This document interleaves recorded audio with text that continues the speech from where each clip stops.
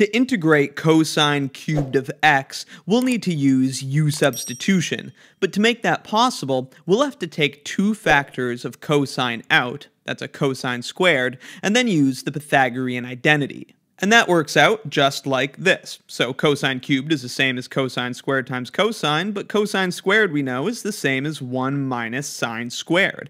Now that we've got a sine and a cosine, we can use u-substitution. Let u equal sine x, and then du will be cosine x dx, cleaning up the rest of the integral. And there you have it. U is sine x, du is cosine x dx, so rewriting the integral in terms of u, sine is u. So 1 minus sine squared is 1 minus u squared. Cosine x dx, of course, is du.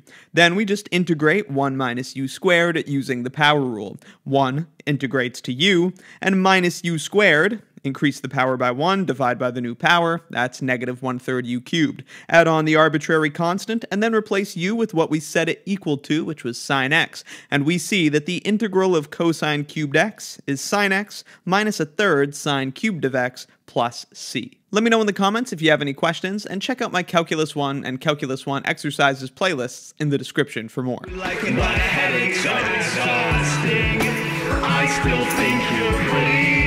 So if we reunite